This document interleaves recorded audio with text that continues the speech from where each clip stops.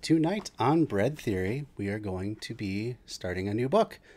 We have finished up the few essays that we had looked at last time from David Graeber.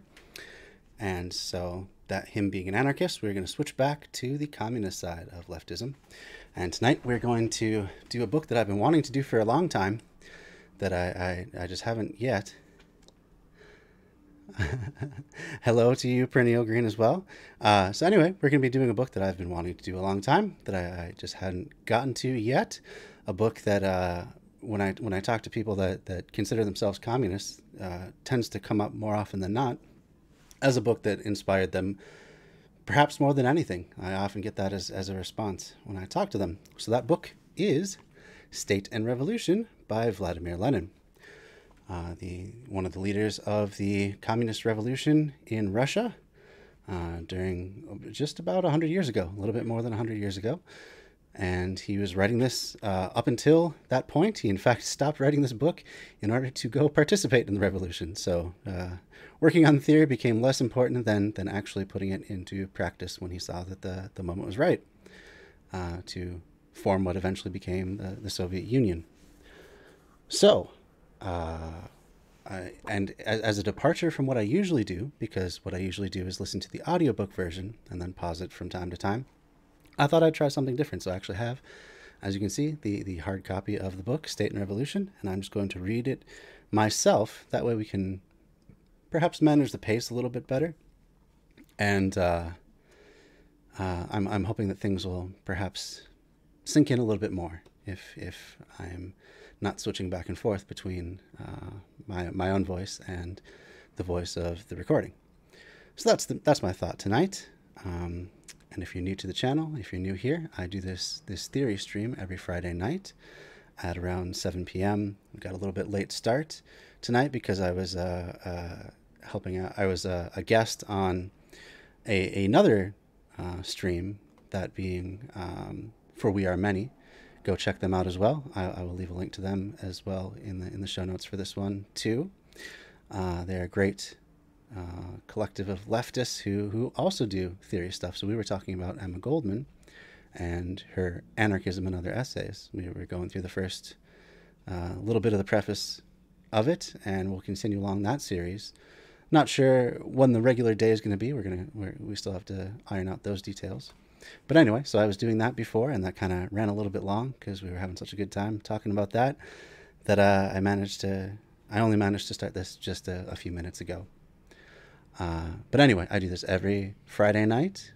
I stream a leftist book, or I try to do a chapter a week of a leftist book, and it happens 7 p.m. Central Standard Time.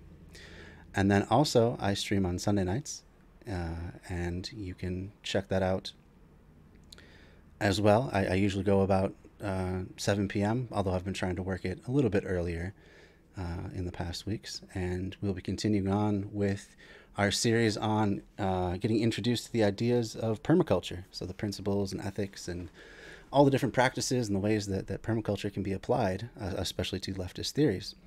And I'm going to have a special guest on this Sunday, Mike Hogue, who is a permaculture designer and practitioner who I've met through the permaculture Facebook group, and who I've been an admirer of his work for quite some time. So Mike Hogue will be on, and we're going to go through a bunch of the different permaculture practices that are common. Things like the ditch and berm, or the swale and berm on contour use of earthworks, and things like an herb spiral, or the idea of companion plantings, as well as tree guilds and stuff like that. So plants that do well together and support each other. All that sort of thing we're going to be covering this Sunday, probably around 7 p.m. So look for that as well. So I think tonight we're just going to get straight into the book. I think I will do the preface as well as the first chapter. Let's just take a look at the table of contents a little bit to see how long each of those are, because I've not read a single word of this book yet. So It looks like the book itself doesn't start till page 18. So I think probably 18 pages of preface is probably a little bit more than I want to do tonight. If you feel like it's something that's missing. Oh, I'm sorry. No, I see. The book does start on page 3. So yeah, 3 pages of preface and then up to page 12. Since this is, my first time reading out loud, we'll see how many pages we get into. But the idea is going to be to get through the first chapter at least. So it looks like these chapters aren't all that long. So I think we'll probably be okay. We may even do a couple chapters. We'll see how. I think we're just going to kind of see how far we get. All right. Let's start with the preface of State and Revolution. The question of the state is now acquiring particular importance both in theory and in practical politics. The imperialist war has immensely accelerated and intensified the process of transformation of monopoly capitalism into state monopoly capitalism. The monstrous oppression of the working people by the state, which is merging more and more with the all-powerful capitalist associations, is becoming increasingly monstrous. Okay, that's not a particularly well-written sentence, but we'll continue on. The advanced countries, we mean their hinterland, are becoming military convict prisons for the workers. Okay? The unprecedented horrors and miseries of the protracted war and making the people's positions unbearable and increasing their anger, this world proletarian revolution is clearly maturing. The question of its relation to state is acquiring practical importance. The elements of opportunism that accumulated over the decades of comparatively peaceful developments have given rise to the trend of social chauvinism, which dominated the official socialist parties throughout the world. This trend, socialism in words and chauvinism in deeds, Plekhanov, Postrov, and Brezhnekovskaya, Rubanovich, and in slightly veiled form, Tsereteli, Chernov, and company in Russia, Schiederman,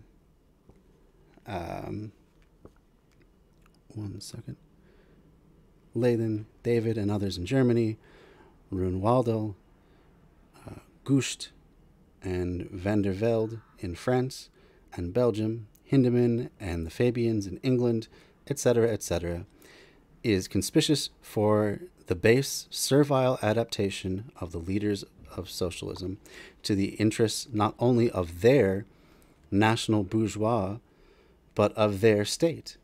For the majority of the so-called great powers have long been exploiting and enslaving a whole number of small and weak nations, and their imperialist war is a war for division and redivision of this kind of booty. The struggle to free the working people from the influence of the bourgeoisie in general and of the imperialist bourgeoisie in particular is impossible without the struggle against opportunist prejudices concerning the state. First of all, we examine the theory of Marx and Engels of the state, and dwell in particular detail on those aspects of this theory which ignore or have been distorted by the opportunists. Then we deal specifically with the one who is chiefly responsible for the distortions. Karl Kautsky, the best-known leader of the Second Internationale, 1889 through 1914, which has met with such miserable bankruptcy in the present war. Lastly, we sum up the main results of the experience of the Russian revolutions of 1905 and particularly of 1917. Apparently the latter is now early August 1917, completing the first stage of development, but this revolution as a whole can only be understood as a link in the chain of socialist proletarian revolution being caused by the imperialist war. The question of relation to socialist proletarian revolution to the state, therefore, is acquiring not only particular political importance, but also the significance of most urgent problems of the day. The problem of explaining to the masses, which they will have to do before long, to free themselves from capitalist tyranny. Vladimir Lenin. So, Chapter 1, Class Society and the State, page 3. The state, a product of the irreconcilability of class antagonism. What is now happening to Marx's theory has, in the course of history, happened repeatedly to the theories of revolutionary thinkers and leaders of oppressed classes fighting for emancipation. During the lifetime of great revolutionaries, the oppressing classes constantly hounded them, received their theories with the most savage malice and the most furious hatred and the most unscrupulous campaigns of lies and slander. After their death, attempts are made to convert them into harmless icons, to canonize them, so to say, and to hallow their names to a certain extent for the consolation of oppressed classes and with the object of dumping the latter, while at the same time robbing the revolutionary theory of its substance, blunting the revolutionary edge and vulgarizing it. Today, the bourgeoisie and its opportunists with the labor movement occur in this doctoring of Marxism. They omit, obscure, or distort the revolutionary side of this theory, its revolutionary soul. They push to foreground and extol what is or seems acceptable to the bourgeoisie. All the social chauvinists are now Marxists. Don't laugh. And more frequently, German bourgeois scholars, only yesterday specialists in the annihilation of Marxism, are speaking of the National German Marx, who they claim educated the labor unions, which are so splendidly organized for the purpose of waging predatory war. Okay, so what we have so far is Lenin laying out how he sees other socialist revolutions have gone. And he's talking specifically about the labor movements. And I think he would put the Labour Party of England or the UK at the heart of that, where they tried to institute, their goal was to institute socialism through democratic means, by basically voting it into power and then remaking the state once it had become the law of the land. And he's kind of laughing at them for calling themselves even Marxists at this point, because he's basically saying that they are failing in doing that. So, he continues, in these circumstances, the view of the unprecedentedly widespread distortion of Marxism, our prime task is to reestablish what Marx really taught on the subject of the state. This will necessitate a number of long quotations from the works of Marx and Engels themselves. Of course, long quotations will render the text cumbersome and not help at all to make it popular reading, but we cannot possibly dispense with them. At any rate, all the most essential passages in the works of Marx and Engels on the subject of the state must by all means be quoted as fully as possible, so that the reader may form an independent opinion of the totality of the views of the founders of scientific socialism, and of the evolution of those views, and so that their distortion by the Kautskyism now prevailing may be documentarily proved and clearly demonstrated. Let us begin with the most popular of Engels' works, The Origin of the Family, Private Property and the State, 6th edition of which was published in Stuttgart as far back as 1894. We have to translate the quotations from German originals, as the Russian translations, while very numerous, are for the most part either incomplete or very unsatisfactory. Summing up the historical analysis, Engels says, the state is, therefore, by no means a power forced on society from without, just as little as is it the reality of the ethical ideal. idea, the image and reality of reason, as Hegel maintains. Rather, it is the product of society at a certain stage of development.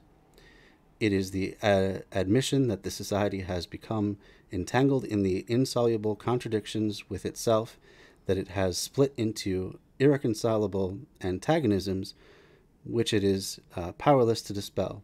But in order that these antagonisms, these classes with conflicting economic interests, might not consume themselves and society in fruitless struggle, it became necessary to have a power seemingly standing above society that would alleviate the conflict and keep it within the bounds of order. And this power, arisen out of society, but placing itself above it and alienating itself more and more from it, is the state. And that is from page 177 to 78 of the 6th edition of Engels' book that he was talking about. So what he's saying is the state is not something that comes from without. What that means is that the state is not something that's just imposed. It's not as though there's this separate class of people and they make up the state and they just make all the rules for everyone else. The idea rather is that the state should come from within the people, you know, a government for the people, by the people, you know, of the people, that sort of a thing, that it comes about through the necessary conditions of, or the necessary, because of the necessities of you know, ordering things, putting things into order, right? So it is set above the rest of the people only as much so as that it can then arbitrate how things happen within that state. But it's not supposed to be separate completely. It's still supposed to be made up of the people. So I think that's what he's trying to lay out in that passage there. This expresses with perfect clarity the basic idea of Marxism with regards to the historical role and the meaning of the state. The state is a product and a manifestation of the irreconcilability of class antagonisms. So because you have an owning class, the people that literally own the businesses, and the workers that make that business run, that are the only reason that it's profitable, you have different vested interests from each of these classes. The workers are trying to get as much money and compensation for their work as possible, and the owner, conversely, is trying to squeeze as much labor out of the workers for as low a cost as possible. His idea is only to make profit, right, in the capitalist system. So he has no interest in providing more for his workers than he absolutely has to. So what Engels is saying, and what Lenin is saying through Engels, is that that's where the state has to step in and say, because of these class antagonisms, we have to come in and you know, set things right, basically. So the state arises where, when, and insofar class antagonism objectively cannot be reconciled. And conversely, the existence of the state proves that the class antagonisms are irreconcilable. Okay, so then the idea that we have to have laws to restrain business people from just completely exploiting their workers is proof that we need to have the state, because otherwise they would. And I would say historically that absolutely is the truth, especially looking at the historical context that the world is coming out of at that point, the age of the robber barons of the late 1800s. Yeah, that was a pretty good example of what you have, or what you get when you have pretty unfettered capitalism. Things tend towards monopoly because there's nothing stopping the one company from getting an edge and then just sucking up all the business, or just buying out or merging with other companies, and just eventually becoming the largest, basically the only, you know, player with any power in the game. So you have monopolies. You have huge exploitation of workers without any sort of child labor laws. You have children that literally work themselves to death, especially in the more dangerous jobs like coal mines and stuff. It was definitely not uncommon for children to lose, fingers, limbs, their entire life just from having bad interactions with the machines. The idea that there's no safety standards with any machines because that takes extra money. If your only goal is profit, then of course you're going to cut every corner that you can in order to make that profit. And, from the businessman's perspective, that seems like a legitimate thing, because if they don't cut that corner, if they don't take advantage of every possible advantage they can find, if they don't exploit every advantage that they can find, then one of their competitors might. And that might give them the edge to put them out of business. And that certainly is going to, by not exploiting all those advantages, that's certainly going to put a big dent in their own profits. And profit comes above everything in the capitalist mind, in the capitalist owner's mind. So from their point of view, yeah, everything else be damned. Environmental regulations, safety laws, safety regulations, child labor laws, all these things, they don't matter as long as you can make a profit, basically. 10-hour, 12-hour, 16-hour workdays were not uncommon during that era as well. And the only thing that really stopped that was eventually the people demanding that the government do something about it, and then regulation coming in. Don't be fooled by the people that say that, oh, regulation was inevitable. It all coincided at the same time that these movements happened, but it was led by the business people, not by the people. That's a load of bollocks. That's not true at all. When your only goal is profit, everything else comes secondary. So the state has to step in order to right that ethical dilemma. So yeah, that's basically what he is arguing here. And I'd say he has a lot of basis for arguing that unfettered capitalism is a hellscape for everyone but the owners. All these minarchists or right-wing libertarians, so-called anarcho-capitalists, they all want this same sort of society where owners have basically unlimited freedom, and it's at the expense of every worker. They may not admit that, they may not even be aware of that, but that's what unfettered capitalism always has to lead to. It just has to. If you're in a more powerful position and you're negotiating with someone who's in a very much weaker position, 9 times out of 9, basically you're going to win. And they're just going to have to accept whatever you offer them or starve, basically. That's always the cudgel they can use against you when there's no state stepping in to provide food or housing or any other basics of life.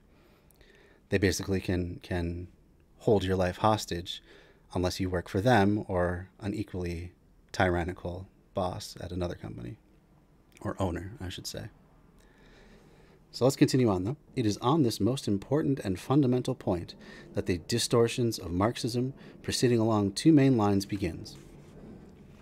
On the one hand, the bourgeoisie, and particularly the petty bourgeoisie, these are these small-time business owners, not the captains of industry. This would not be the Jeff Bezos or the Elon Musk class of owners. This is more like your corner shop owner, some sort of local business person. That's the petty bourgeoisie. They're definitely still owners, but they don't have nearly as much power as these giant magnates and captains of industry, or business, or whatever it is that we're talking about here. On the one hand, the bourgeoisie, and particularly the petty bourgeoisie, ideologists, compelled under the weight of indisputable historical facts to admit that the state only exists where there are class antagonisms and a class struggle, correct Marx in such a way as to make it appear that the state is an organ of the reconciliation of classes. Okay, so these would be basically like your progressive liberals of today. They would say things like, we need the state to undo the worst damages of capitalism, but at the same time, let's hold off on regulating capital as much as we possibly can, under the false assumption of it being for the best for everyone. You know, these cliches like, you know, a rising tide lifts all boats, and you know, if we do things to unfetter the so-called job creators, then it will trickle down. These are all tied together in neoliberal thought. And so you have the very most progressive wing of that saying things like, you know, the state exists to provide where business is failing, basically. So business can't provide housing for its workers on the salaries or the wages that it's tossing out.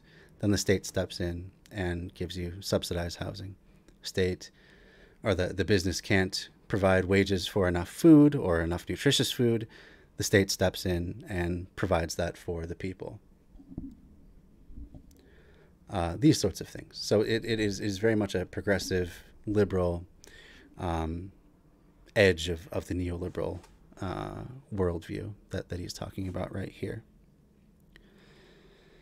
According to Marx, the state could neither have arisen or maintained itself had it been possible to reconcile classes. Yeah, basically, why would you need to reconcile classes if they did it on their own, right? If it just got to the point where, yeah, like that phrase, the rising tide lifts all boats. If that were literally true, in the sense that everyone was raising up at the same time due to all this wealth flowing in, you would have no need for the state.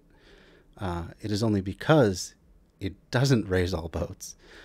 In fact, even if it does raise all boats in absolute terms, like they all start out, or they all get to a part or a place where they are better than they were before, in relative terms, the ones on top go even further, and you know, you get the divisions of classes happening more and more. So I have a question in the chat here. The Sun King 1 says, "Are you a Marxist-Leninist?" I am not. I consider myself an anarchist. I am suspect of concentrations of power. I think that it leaves too much room for bad actors to swoop into a power vacuum that may have been created, or over time create enough power to do damage. And that even if the intentions of one strong leader are good, that because they're never going to be the last leader, because someone is eventually going to take their place, it opens up the possibility for people with bad intentions to come into that position of power and do not so great things. So for those reasons, I believe more in a spreading out of power. I believe in being suspect of any sort of concentration of power, that it always runs the risk of corrupting the people that are at the reins of power. I'm not against Marxist-Leninism. I'm not against communism at all. One of the reasons that I do this side of theory, rather than just do anarchist books, is to gain just another perspective in leftist thought. I think when it comes down to it, at the bottom of both communism and anarchy, it's both going towards the same ideas of a more democratic, egalitarian, empowering society where people can live, you know, their highest and best lives and are not fettered by powerful people holding them down. How can anarchism work if the West will use its powers to undermine your society? That is the problem with anarchy. As Kropotkin conceived of it, he said that the way that you guard against people coming in from outside or from revolutions from within, or counter-revolutions from within, destroying an anarchist revolution, the way that you do that is you invest the revolution in the revolutionaries. You make sure that your first order of business after a revolution is to provide all the basics of life for as many people as you can. And that once people have been empowered and have been given a taste of freedom and democracy, that they will just of natural course resist any sort of movement that goes against that. So that was his idea. I think that's definitely a possibility. Yeah, I think just the idea of building up parallel government structures within capitalism is another route that you could go, where you see that like, we'll take my home, or not my hometown, but the town that I'm in right now, St. Paul, Minnesota. There's a lot of homeless people, and we see these homeless camps arising time and time again, and the government's reaction is basically just to shut them down, to tear them out. They may say things like, oh, we're going to put them in homeless shelters, but is that really that much better? Probably not. Homeless shelters are not great places that are going to give people the dignity and the solid foundation to live a better life, really. The only thing that will do that is actual housing. So in that is an opportunity to form a parallel organization, and that would say, if the government's not going to give people housing that need it, we can. Yes, but how can you achieve this giving to people when, let's say, your country isn't as developed? That's absolutely a good question. There's a lot of ways that you can go about it, and I think this is one area where there's a real opportunity for concepts such as permaculture to come in and help with that sort of thing, because permaculture is all about helping people become more self-reliant, not necessarily self-sufficient, not necessarily isolated, but more locally self-reliant. So building up systems of food and not just food, but building supplies, the fiber. It's usually conceived of as the 5 F's: food, fodder, which is food for animals; fiber, which is building materials like wood, or could be hemp, could be any number of things. Food, fodder, fiber, fuel, so that's wood for heat usually, and then pharmacy. So with those 5 things, you can definitely start forming a better basis, and enough people coming together to do permaculture collectively can. So who will do all the organizing if not the vanguard party? But I'll just finish that thought.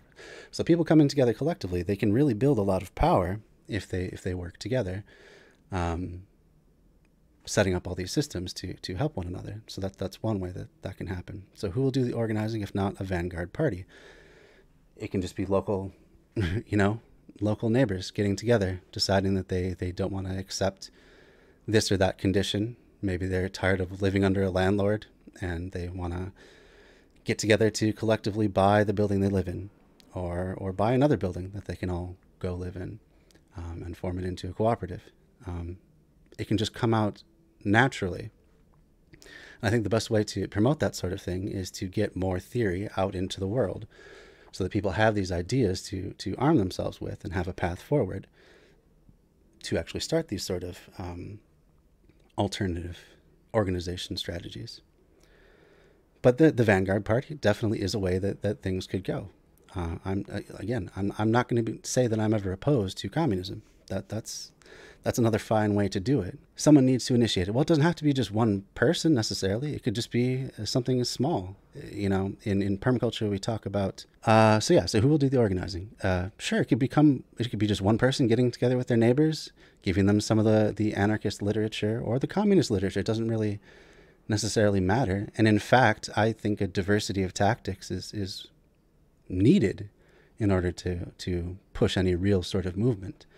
I don't think we should ever limit ourselves to just one course of action.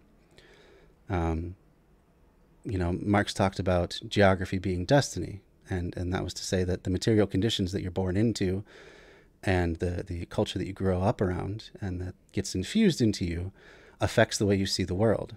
So that being said, people in different places are going to have different solutions that are going to be better or worse for what they need to get to or what they're trying to get to. So I think a diversity of tactics is important. We got to try a lot of things all at once.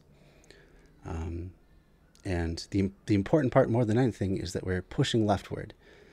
We should be trying to push liberals that are open to this, that just haven't quite given up on capitalism yet, don't want to, or maybe just haven't thought about capitalism that much, and really come to the conclusion that it's a necessarily exploitative form of economic organization. So we should be trying to bring those people in. We should be trying to just, in general, move people left as much as possible, I think. So yeah, there's nothing wrong with the Vanguard Party forming and doing that sort of thing. I think that's a very strong way that things can go. Of course, my worry is always that those people in that party are going to be corrupted by power at some point. That's always my concern with that. But I'm not against it at all. I think that's totally fine. So anyway, I think we can move on in the text here. So we were talking about how basically the progressive liberals just want to put a Band-Aid on things, want to undo the damage of capitalism, but think that we can still keep it at the end of the day, and how that's wrong, that we wouldn't need government if capitalism was ever going to right itself, and that the purpose of government is not to just bind up the wounds that capitalism inflicts. It's to instead uplift everybody, really. From what the petty bourgeoisie and the Philistine professors and publicists say, with quite frequent and benevolent references to Marx, it appears that the state does not reconcile classes. I'd say that's pretty true. Okay, another question here. So let me get my thumb right where I left off there. Are you of the opinion that social democrats are social fascists? They perhaps enable fascism to some extent. They want to strike some sort of bargain to maintain capitalism, and perhaps they, in the name of something like free speech, will defend the rights of fascists to inflict damage by the speech and recruitment tactics that they did.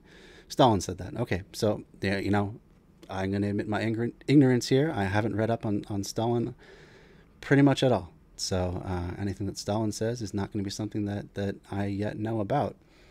So I think you'll have to explain that a little bit more, how social democrats are social fascists. I would like to know that.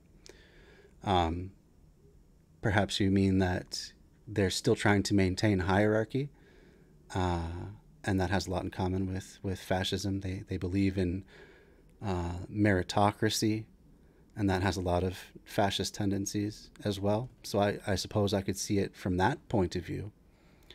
Because yeah, meritocracy is more or less a mirage.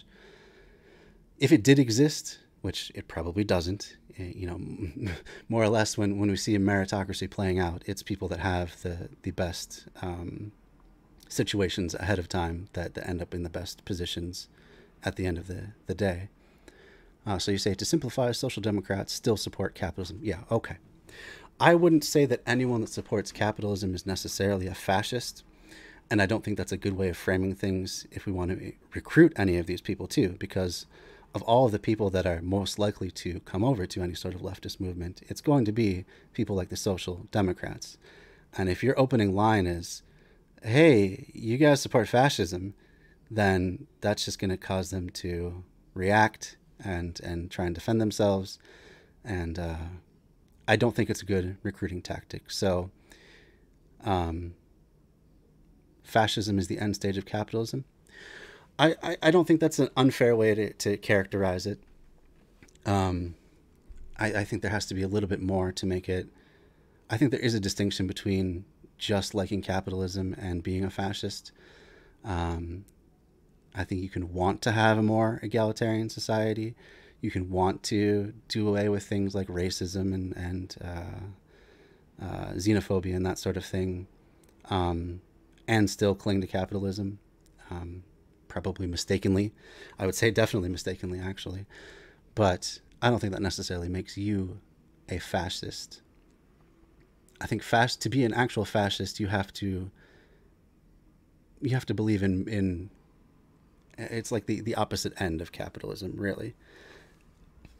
So you could say it's the end stage, but it's the the intertwining of business and government, for the upliftment of a very select special class.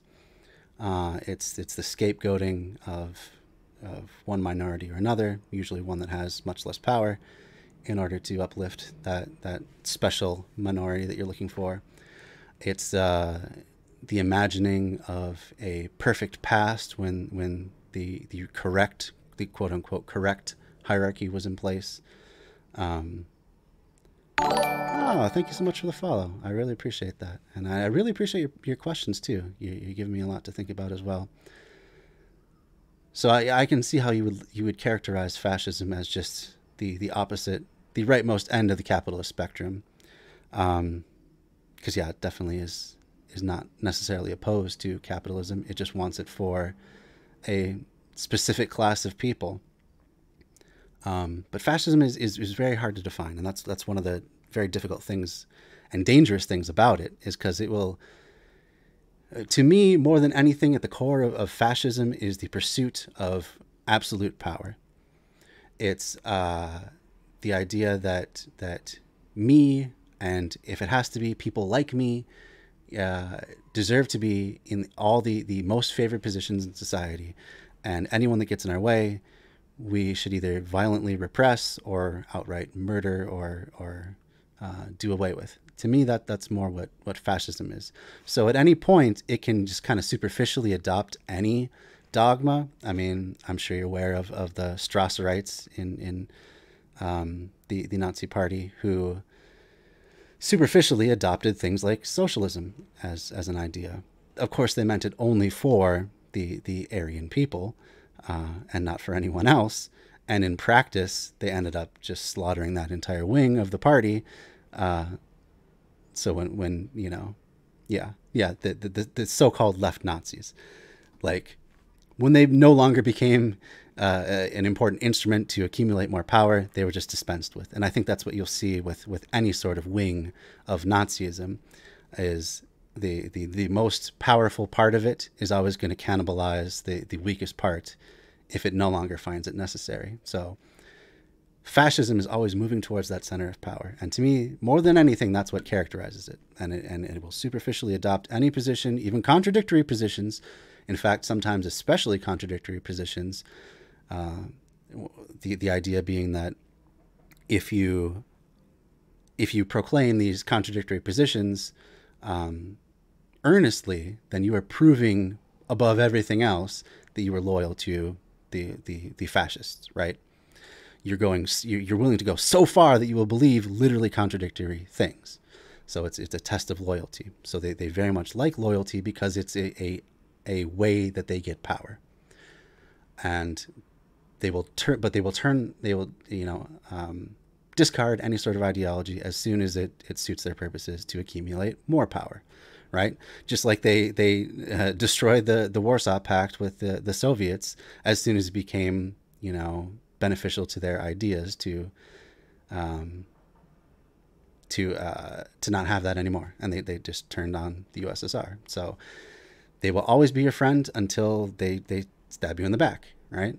And it's just an exercise in well, basically genocide, and then eventually suicide, because eventually everyone dies under fascism, because there's no absolute purity that anyone can reach. And as soon as even if you were able to eliminate one so-called group of impure, you're just going to turn to another division. It's always about division, using that division to sow discord amongst your enemies and accumulate more power for yourself.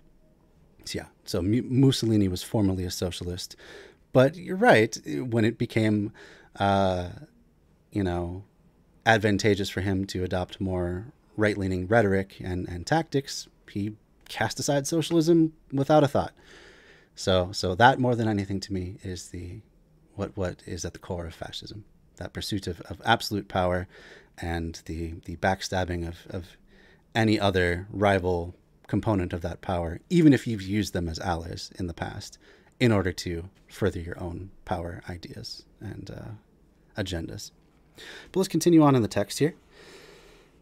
Okay, according to Marx, the state is an organ of class rule, an organ for the opposition of one class by another. It is the creation of order, which legalizes and perpetuates this oppression by moderating the conflict between the classes. In the opinion of the petty bourgeoisie politicians, however, order means the reconciliation of classes and not the oppression of one class by another. Yeah. So again, the petty bourgeoisie being those that are small-time business owners that don't have the power of the outright bourgeoisie. They will always cheerlead for the system because they believe that it's going to move them higher and higher, because they already have a little bit of power. They envy and want to be the bourgeoisie themselves. So they will spin these lies that government is there just to moderate things and to make things okay for everybody, just kind of even things out, rather than to stand in the way of these class antagonisms and get rid of them altogether. Okay, so, and not the oppression of one class by another. To alleviate the conflict means reconciling classes and not depriving the oppressed classes of definite means and the methods of struggle to overthrow the oppressors. For instance, when, in the Revolution of 1917, the question of significance and the role of the state arose in all its magnitude as a practical question demanding immediate action and, moreover, action on a mass scale, all these social revolutionaries and Mensheviks descended at once to the petty bourgeoisie theory that the state reconciles classes. Innumerable resolutions and articles by politicians of both these parties are thoroughly saturated with this petty bourgeoisie and Philistine reconciliation in quotes theory. The state is an organ of rule of a definite class which cannot be reconciled with its antipode, the class opposite to it. It is something the petty bourgeoisie Democrats will never be able to understand. Their attitude to the state is one of the most striking manifestations of the fact that our socialist revolutionaries and Mensheviks are not socialist at all, a point that we Bolsheviks have always maintained, but petty bourgeoisie Democrats using their near-socialist phraseology. So he's basically saying that they're using the language of socialism to amass their own power, to further amass their own power, and that they're not to be trusted, that when it comes down to it, basically what they want is for themselves to be in a good position, and they don't necessarily care about the masses of people that may not be. On the other hand, the Trotskyite distortion of Marxism is far more subtle. Theoretically, it is not denied that the state is an organ of class rule, that class antagonisms are irreconcilable. But what is overlooked or glossed over is this. If the state is a product of the irreconcilability of class antagonisms, if the power standing above society and alienating itself more and more from it, it is clear that the liberation of the oppressed classes is impossible, not only without a violent revolution, but also without the destruction of the apparatus of state power, which was created by the ruling class and which is the embodiment. So Lenin is saying that basically for true liberation to happen, it can only happen violently, because the ruling classes will never oblige a peaceful revolution, and that also you have to eventually destroy the apparatus of power which keeps the current system in place. right? And then assumingly, I'm assuming we're getting to the point where then the people take over as the new government. So government of the people rather than a separate class of people that just maintains the status quo. As we shall see later, Marx very explicitly drew this theoretically self-evident conclusion on the strength of a concrete historical analysis of the tasks of the revolution, and, as we shall show in the detail further on, it is the conclusion which Kautsky has forgotten and distorted. Special bodies of armed men, prisons, and etc. Engels continues, as distinct from the old tribal or clan order, the state first divides its subjects according to territory. This division seems natural to us, but it costs a prolonged struggle against the old organization according to generations or tribes. Okay? So I think what he's saying is that, it seems like boundaries are naturally drawn, but perhaps he's alluding to like what the Europeans did when they carved up Africa. They just kind of haphazardly drew things to put people that have historically had friction with one another together, and in ways where one of them gains just a numerical and then power majority. So I think that's perhaps what he's looking at, or how he's looking at things. The second distinguishing feature is the establishment of the public power, which no longer directly coincides with the population organizing itself as an armed force. This special public power is necessary because a self-acting armed organization of the population has become impossible. Since the split into classes, this public power exists in every state. It consists not merely of armed men, but also of material adjuncts, prisons, and institutions of coercion of all kinds, of which tribal or clan society knew nothing. So we're imposing modern prejudices onto the people just by putting in these apparatuses that are adjacent to state power, things like prisons and other institutions of coercion. Engels elucidates the concept of the power which is called the state, a power which arose from society but places itself above it and alienates itself more and more from it. Okay, so that's the idea of not a government of the people, but just this separate class of rulers. Was that a link that you sent there, Bread Crochets? Because I do have that.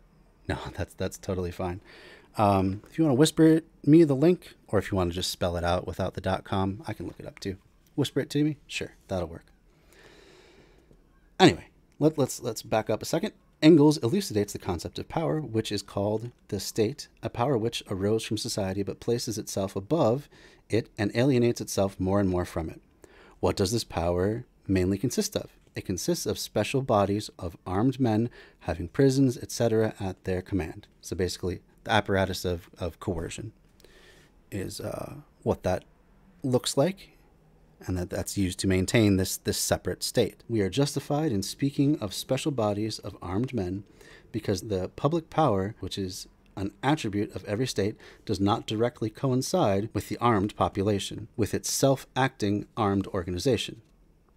Like all great revolutionary thinkers, Engels tries to draw the attention of class-conscious workers to what prevailing Philistinism regarded as least worthy of attention, as the most habitual thing, hallowed by prejudices that are not only deep-rooted, but, one might say, petrified. A standing army and police are the chief instruments of state power, and that has definitely been made evident over the course of the pandemic. Especially, yeah, it's pretty clear what side of things the military stands on, what side of things police stand on, and these are the instruments of government power, a government that is separate from the people. But how can it be otherwise? From the viewpoint of the vast majority of Europeans of the end of the 19th century, whom Engels was addressing, and who had not gone through or closely observed a single great revolution, it could not have been otherwise. they could not understand at all what a self-acting armed organization of the population was. When asked why it became necessary to have special bodies of armed men placed above society and alienating themselves from it, police and the standing army, the West European and Russian Philistines are inclined to utter a few phrases borrowed from Spencer or Mikhailovsky to refer to the growing complexity of social life, the differentiation of functions, and so on. Such a reference seems scientific and effectively lulls the ordinary person to sleep by obscuring the important and basic fact, namely, the split of society into irreconcilable antagonistic classes. Were it not for this split, the self-acting armed organization of a population would differ from the primitive organization of a stick-wielding herd of monkeys, or of primitive men, or of men united in clans, by its complexity, its high technical level, and so on. But such an organization would still be possible. So basically he's saying that in this sort of a configuration, the separate class of warriors and police, they're no different than I guess the most savage of people is what he's trying to allude to. The only difference is their technical complexity. It is impossible because civilized society is split into antagonistic and moreover irreconcilably antagonistic classes whose self-arming would lead to an armed struggle between them. A state arises, a special power is created, special bodies of armed men, and every revolution, by destroying the state apparatus, shows the naked class struggle, clearly shows us how the ruling class strives to restore the special bodies of armed men which serve it, and how the oppressed class survives to create a new organization of this kind, capable of serving the exploited instead of the exploited. In the above argument, Engels raises theoretically the very same question which every great revolution raises before us in practice. Palpably and, what is more, on the scale of mass action, namely, the question of the relationship between special bodies of armed men and the, quote, self-acting armed organizations of the population. So this would be just the difference between a special class of military and police and people just of their own accord organizing themselves into militias and public safety forces, for their own ends rather than the ends of this separated state. We shall see how this question is specifically illustrated by the experience of the European and Russian revolutions. But to return to Engels' exposition, he points out that sometimes in certain parts of North America, for example, this public power is weak. He has in his mind a rare exception in capitalist society, and those parts of North America in the pre-imperialist days where the free colonists predominated. But that, generally speaking, it grows stronger. It, the public power, grows stronger, however, in proportion as class antagonisms within the state become more acute and as adjacent states become larger and more populous. Okay, so these executive arms, executive arms of government, these special classes, grow as antagonisms between the classes widen. We definitely see that recently, don't we? And as the populations of neighboring countries grow. That's no longer necessarily the case because, well, I don't really know why, but I would assume it's something to do with imperialism. That, for better or worse, most of the so-called Western countries can rely on the military might of the U.S. to further their imperialist goals. They don't have to themselves raise a huge army because the U.S. is their ally in capitalist imperialism, and they can do it for them. So you won't see a huge army in France or the UK even, just because they don't really need it anymore, because that's what the U.S. does for them. Well, that's a big thing they do for them. So it's not always in comparison to adjacent populations, but that's not super important, I don't think. We have only to look at our present-day Europe, where class struggle and rivalry in conquest have turned up the public power to such a pitch that it threatens to swallow the whole of society and even the state. This was written not later than the early 90s of the last century, so that'd be the 1890s. Engels' last preface being dated June 16th, 1891. The turn towards imperialism, meaning the complete domination of the trusts, the omnipotence of the big banks, a grand-scale colonial policy, and so forth, was only just beginning in France and was even weaker in North America and Germany. Since the rivalry in conquest has taken a gigantic stride, all the more because by the beginning of the second decade of the 20th century, the world had been completely divided up among these rivals in conquest, i.e. among the predatory great powers. Since then, military and naval armaments have grown fantastically, and the predatory war of 1914 to 17 for the domination of the world by Britain or Germany for the division of the spoils has brought the swallowing of all the forces of society by the rapacious state power close to complete catastrophe. Engels could, as early as 1891, point to the rivalry in conquest as one of the most important distinguishing features of the foreign policy of the great powers, while the social chauvinist scoundrels have ever since 1914, with this rivalry, many times intensified, gave rise to an imperialist war between covering up the defense of predatory interests of their own bourgeoisie with phrases about defense of the fatherland, defense of the republic, and the revolution. There's plenty of parallels in the modern day for that sort of rhetoric, isn't there? Pretty much any time you see, especially like the U.S. Or Great Britain, ramp up to war, it's always in the name of defense, isn't it? That's kind of odd, considering the people that we're fighting are usually very far around the world from any part of our actual territories. But that's always used as a cover. So nothing's really changed in that respect since. I'm just going to stop for the night on that part here. So next time we'll be talking about the state, an instrument for the exploitation of the oppressed classes. So we're going to get more into that concept. How the modern state, especially under capitalism, is a tool of the oppressor classes to continue to oppress, both at home and abroad. And I think that's very much the truth. Yeah, you look at the way that we use wars and conflict around the world. It's not just a coincidence that the most powerful corporations, the Halliburtons, the Lockheed Martins, even the oil companies, they tend to be the ones who profit most, no matter what the outcome is.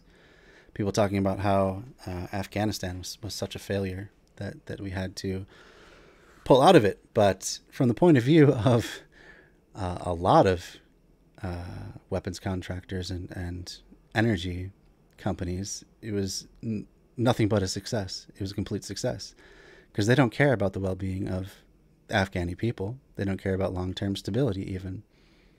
In a certain sense, instability is good for them because they can have then cover to have the U.S. government come in and allow them to do whatever the hell they want, regardless of law, right? Because, there's no such thing as a legal invasion from the point of view of the people that are being invaded. And that allows them to do a lot of stuff that makes them a lot of money at the direct expense of the people that are already there and already the people that have most likely already have been the most oppressed by the former ruler party or group of people. And then at home, you see the people that are given the most harsh treatment when it comes to even simply protesting. It's always people that are talking against the current system, not saying we need to go back, we need to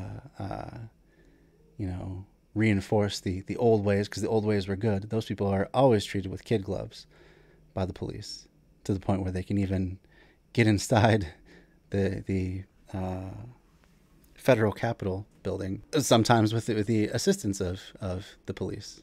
There are many instances from the January 6th uprising where the police were filmed just literally letting them in, not giving them any resistance. So Bread Crochet says, I'm not usually a conspiracy guy, but I get the feeling that ISIS-K is just a means to manufacture consent for the Taliban are good guys now. Yeah, absolutely. I think there's probably a lot of truth in that. And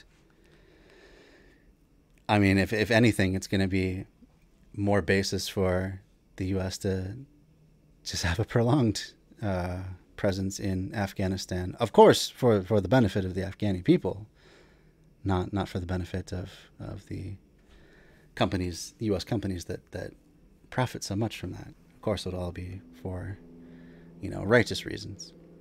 Wink, wink. So yeah, I like this book so far. I can already see why it is so influential and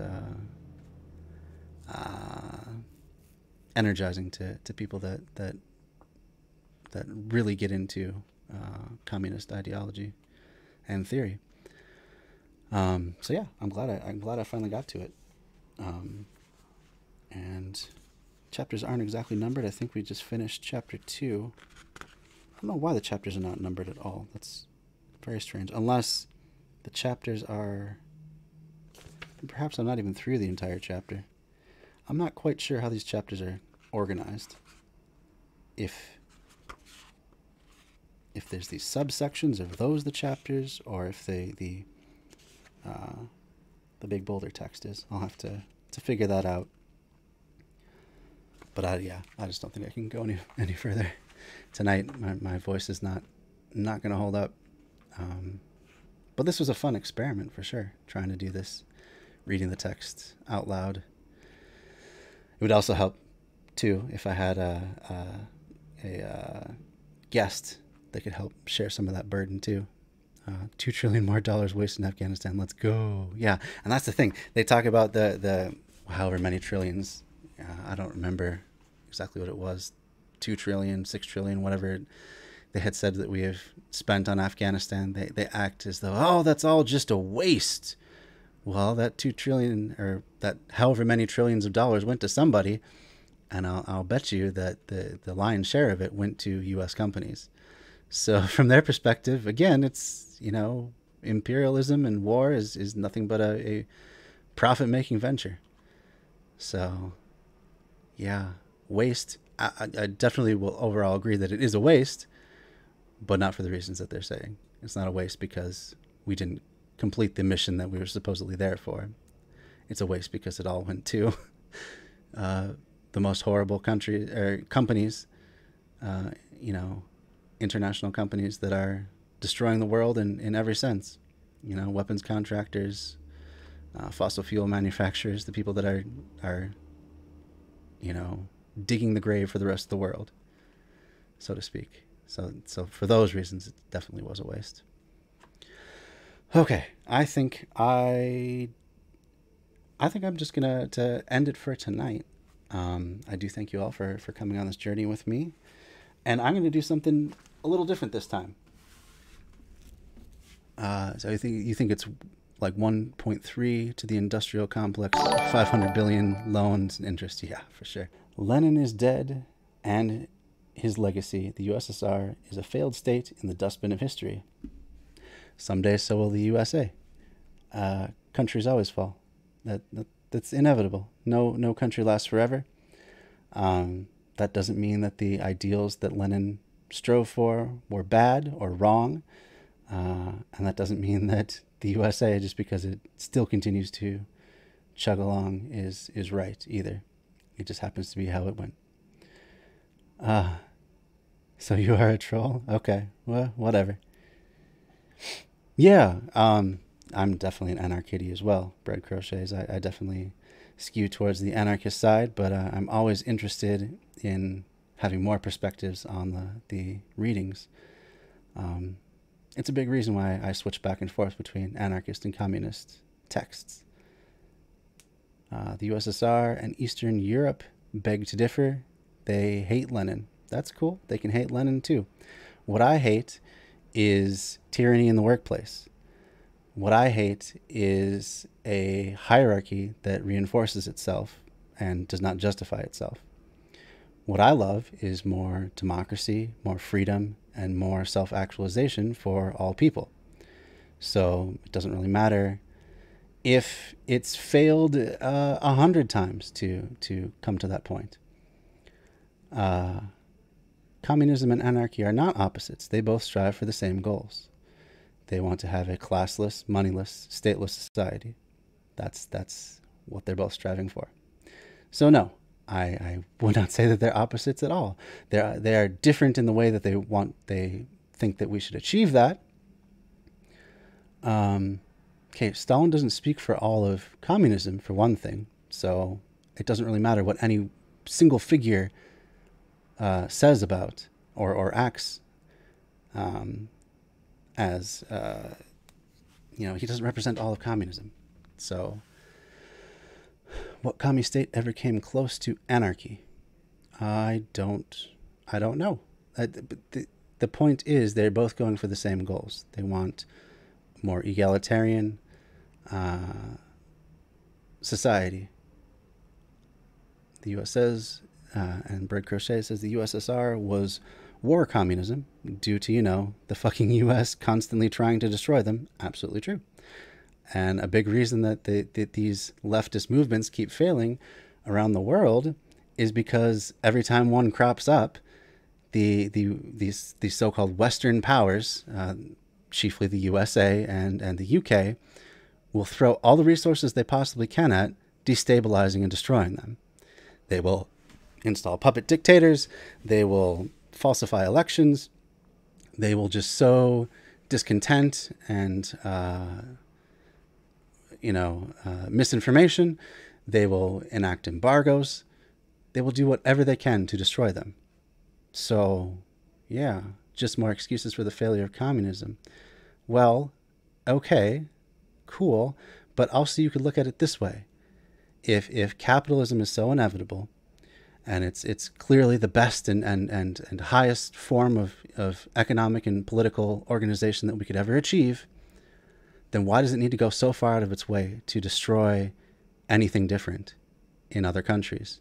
Any sort of leftist movement? Why does it have to put so much resources towards that if it's so inevitable? If all of these socialist, communist, anarchist experiments are so destined to fail, how come every time the US has to push it and the UK has to push it towards failure as much as it possibly can? Why would it have why would it have to do anything if it's inevitable for these left-wing movements to eventually just fail on their own? Why would the US have to do anything?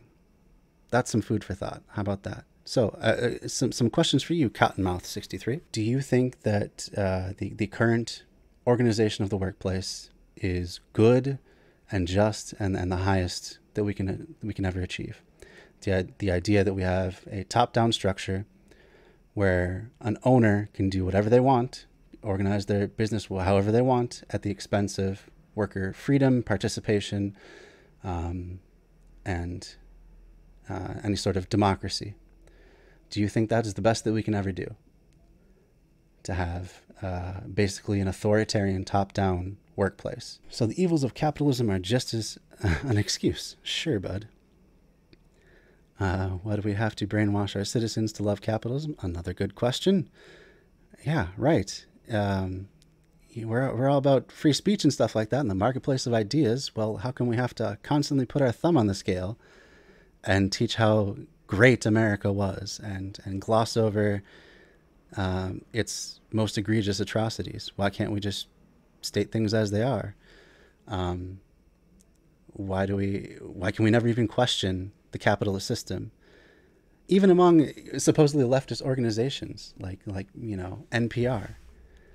NPR never questions capitalism. It might point at some of the the faults of capitalism, income inequality, homelessness, disempowerment, voter suppression, all these sorts of things.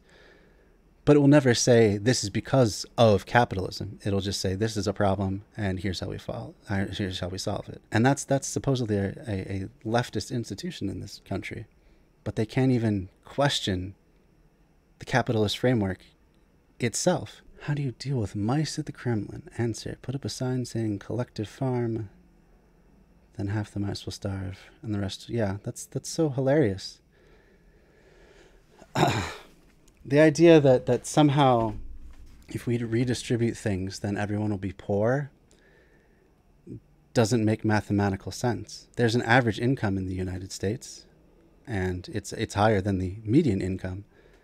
It's something like $80,000 a year is the average. That means if we total up all the people and all the income that's made within the United States, comes out to about $80,000 a year. That literally means that if we redistributed all income, everyone would get $80,000 a year. And would that make everyone poor? I don't see how. That would definitely lift up a whole lot of people that are making, next to nothing, not even enough to live on a single job. Yep, and you can pull out all sorts of people that are discontent with communist systems. You're never going to have a system that 100% of people are happy with and 100% of people do better in. Of course, the people that are in the bourgeois and petty bourgeois classes are going to do worse under a system that is more redistributive and more egalitarian and gives more rights to the workers. Of course, owners are going to do worse when the workers do better. Of course, that's the case. They will have less freedom relative to what they have now. But if you want the most freedom for the most people, you have to be advocating for the most people, which is the working class, right? You're basically just spamming jokes at this point, cottonmouth. If you're not here to discuss anything, then I don't really know what to tell you. But you don't know anyone who makes 40K bread crochets. Yeah. Until just a few years ago, I was in that same boat. Luckily, I've found a job now where I'm doing a little bit better, but I'm still not doing. I couldn't be considered even probably middle class. So I can't really even imagine how people that are making, 3 times less than me are doing, how they're even getting along. I mean, they basically have to throw their entire lives away to work enough to scrape by through several jobs they stitch together. I don't think that's a great world to live in. I don't think that's a worthy goal to have, like this fetishization of work as though that somehow makes you a good person or provides for future freedom. I think we can do better, for sure. Why did these jokes come about? Why does any propaganda come about? You can't even prove that any of these jokes are from actual people that lived under a certain regime. And even if you could, it's a vast minority of the people. So, and again, it doesn't even matter. Like, even if a country tries for a socialist system, or even a communist system, or an anarchist system, and it fails, it doesn't mean that those underlying ideals were bad or wrong. Like, you're not arguing from a point of this is better for people. You're just saying, well, here's a bunch of, or not even a bunch of, a handful of experiences that show that it was bad. That doesn't really prove anything. And really, what all you're saying is what we have is the best we can hope for.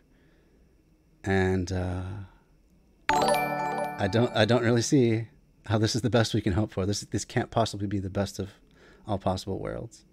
I refuse to believe that. Where, oh wow, stop speaking. What is going on? Siparuski. Thank you for the most recent follow there. What was the name there? Siparuski. So thank you for the follow. Appreciate it. So anyway, guy who's been telling all those wonderful anecdotes about how horrible communism is. It doesn't really matter because you're not arguing from a place why communism or capitalism is good. If you can't even say why capitalism is good, then it doesn't matter how many times you show examples of failed socialist or communist or anarchist states. Because you can't say that what we have here is any better. There's millions of people that live under this current system or are affected through the imperialist projection into the world of the capitalist system, and have miserable lives because of it. So, I mean, you can collect all of their stories. In fact, at some point, I do want to do a series on empathy. Oh, Saparsky, that was the most recent one. So SIP does that everywhere. Yeah, I don't really care about people spamming emojis. That's not a big deal. Capitalism beats communism hands down in wealth production. For who? For who? Mostly for the people that are owners, right?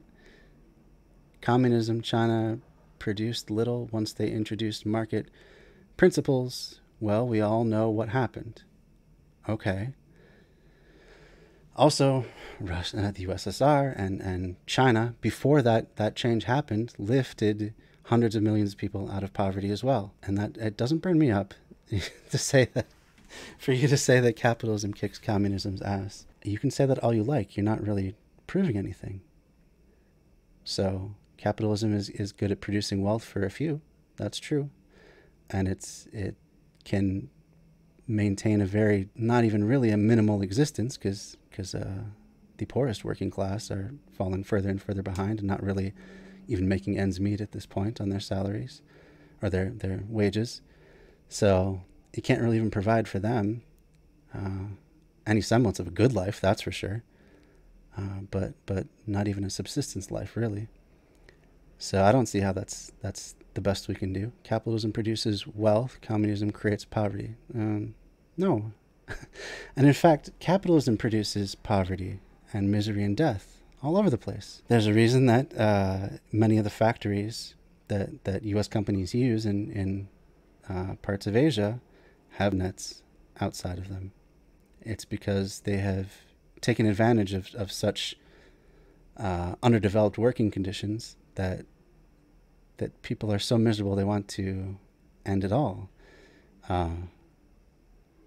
That's caused directly by capitalism. They cause all kinds of foreign wars to exploit and basically rob less powerful countries.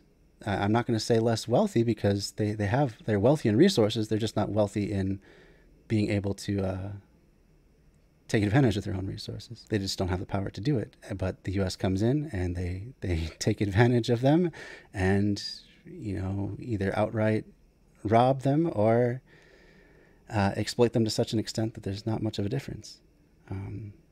Capitalism is built on all kinds of third world nations doing really backbreaking and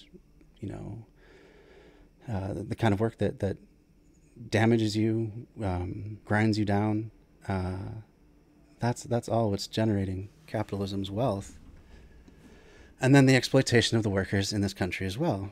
Just because you're an owner, you can choose how profit is distributed. Doesn't matter what anyone says. You are the king of the company, for better or worse, as the owner. I'm not going to read your any more USSR anecdotes or jokes. I don't find that funny or compelling. And capitalism employs theft whenever it can. So again, do you not like democracy? Do you not like freedom? Do you not like self-actualization? Because you pretty much have to be against those things to like capitalism as the best system. Capitalism does not promote democracy or freedom or self-actualization, except for the very few lucky ones. But your average worker has none of that in their day-to-day lives. The place that we spend most of our work day, or most of our waking hours, I should say, the workplace, is not at all a democratic system or a free system, or one where a worker has really any say in the runnings, in the compensation, in much of anything. Maybe if they have a union, but that's in spite of capitalist interests. That's not because of it. Capitalism would do away with all unions if it could, because they get in the way of profit for the owners. And that's really all capitalism is about, generating profit for the owners. And it's just that they have to accept the reality that their workers can't just drop dead of starvation or homelessness or whatnot. They have to maintain them to a very minimal level that they don't take all of the profit. I mean, that's the only reason, because of that reality. Again, I don't think that's the best we can do.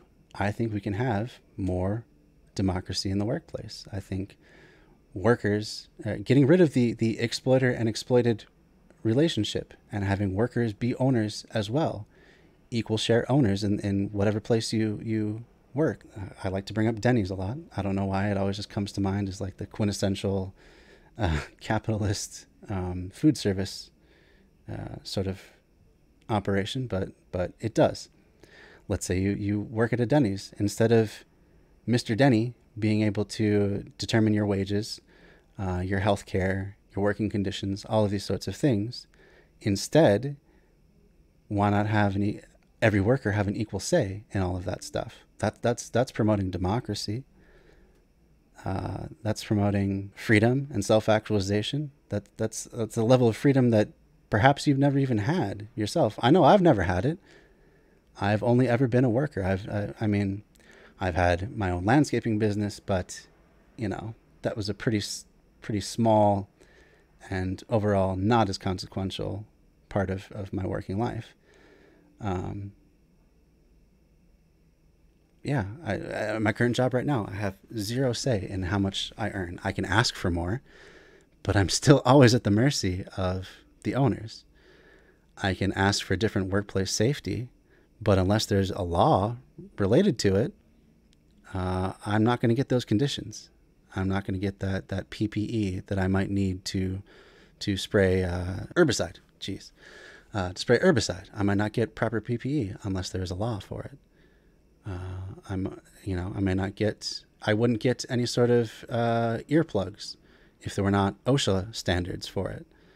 So that's not really I don't really have a place of much self-actualization. I'm definitely not a democratic member of my job. The most I can hope for is clout, really, getting in good with the right people that I can then influence to pull those levers. But when it comes down to it, if we fall upon hard times, there's nothing that I could do to stop myself from being first on the job cuts list. And that's the case, that's the position that most people are in. And it has to be that way.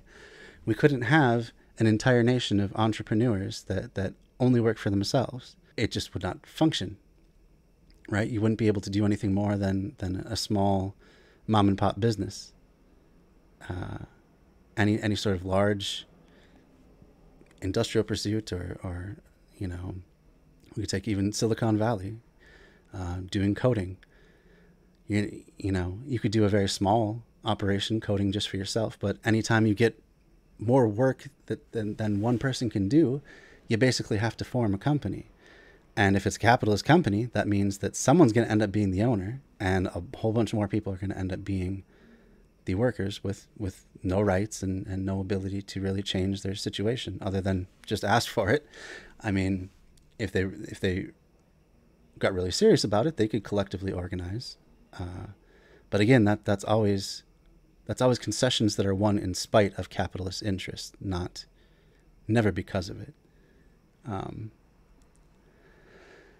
So you say Brett Crochets, oh dang, some rando posted a bunch of USSR jokes, and guess what? I'm suddenly totally okay with stepping on the neck of poor people as long as there's a sliver of a chance that I might be rich someday. Yeah.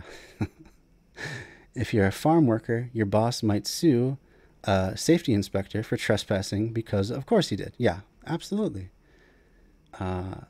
Capitalism is the pursuit of profit for the owners. And that last part, for the owners, should always be included when we're talking about it. Because it's usually just thought of as profit above everything, but it's important to realize where that profit goes and how it is allocated. It's all at the discretion of the owners. Unless you're in a worker-owned cooperative, in which case you've moved beyond capitalism, in my estimation. You at least have the rudiments of a socialist organization. It may still participate in a capitalist market, but the organization of the business venture itself is still socialist if everyone has a democratic say. So yeah, thanks for all the jumping off points there, Mr. USSR jokes. Definitely a good opportunity to bring out that stuff at the end there.